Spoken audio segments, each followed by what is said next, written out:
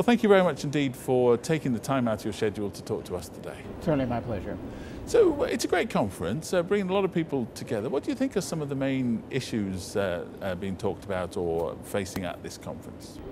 Well, certainly the whole idea of engineering education in the 21st century is of paramount importance, and the discipline is changing, right? So what we saw as far away as the 20th century, where engineers worked in a specialty, worked to requirements, produced their product, is morphing into something where there's more collaboration going on, more demands for multidisciplinary interactions, more collaboration geographically, culturally.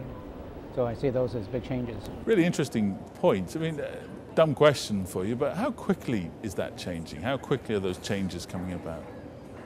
Well, I can see a difference over, say, a period of 10, 15 years, right, where while we're hiring now, we're looking for people who have had experiences in collaboration, where if I go back 15, 20 years ago, we were more concentrating in specialties, you know.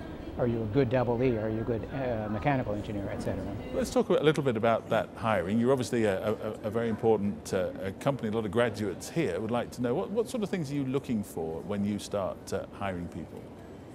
Well, Northrop Grumman is a large aerospace company, so it has a lot of broad interests, but certainly the classic disciplines, electrical engineering, in this day and age, software engineering is extremely important with cybersecurity, et cetera.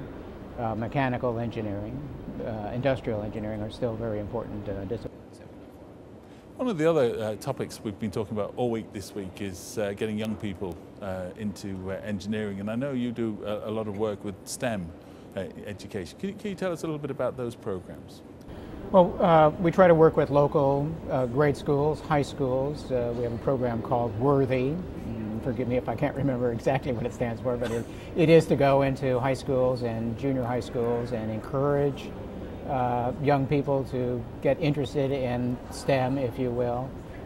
We encourage our employees to be volunteers at science fairs, et cetera, to be judges, to be mentors, participate in the robotics competitions and the like. So we try to reach down into the grade schools, actually, and try to generate that interest there. Because if you don't have the interest there, it won't propagate up to the university level.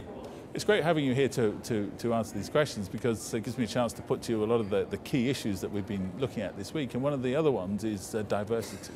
How do you get a diverse engineering population, particularly with women? Do you think that's an important issue? Very important issue. So Northrop Grumman is dedicated to have a diverse population. You know, our goal is to have our workforce reflect the complexion of the country.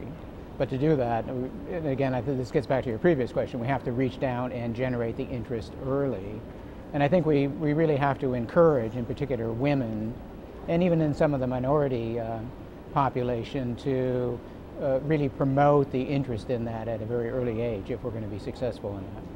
Well, thank you very much indeed for taking the time to talk to us today. We really appreciate that. My pleasure.